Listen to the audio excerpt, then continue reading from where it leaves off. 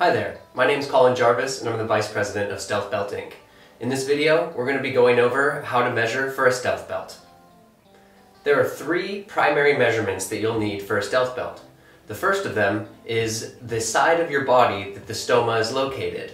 So for instance, I have a right-sided stoma.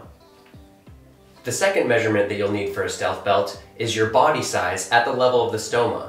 It's important not to get that confused with your pant size measurement because oftentimes the stoma is not at the same level on your body as where your pant line is, and the measurements can differ.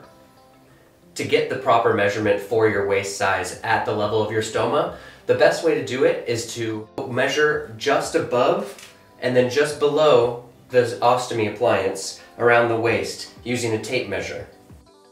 If you don't have a tape measure readily available, a good way to do it is to just find a piece of string, bring it around the body, and then measure that piece of string after you've put it around your body. And the third measurement that you'll need for a stealth belt is to measure the flange diameter of your actual ostomy appliance. I'll explain what that means in more detail. When you measure your flange size for a stealth belt, the first thing you need to determine is whether you have a one-piece appliance, like these examples over here, or a two-piece appliance, like one of the ones over here.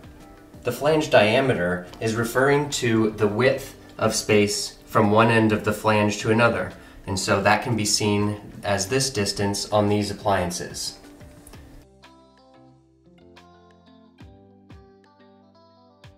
For one-piece appliances, the best way to identify that would be to set it up so that you can see where the bag attaches to the adhesive, and that space from this edge to that edge is what we consider the flange diameter measurement for a stealth belt. So you'd simply just get a ruler, like this one right here, fold the sides in and measure from one side to the other.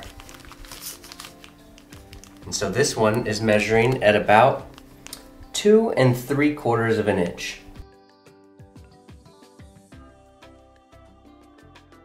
If your flange measurement comes out between two of the sizes that Stealth Belt offers, it's best to round up to the next size. Some appliances, such as this Coloplast one, are a little bit more confusing since they have this larger floating flange element.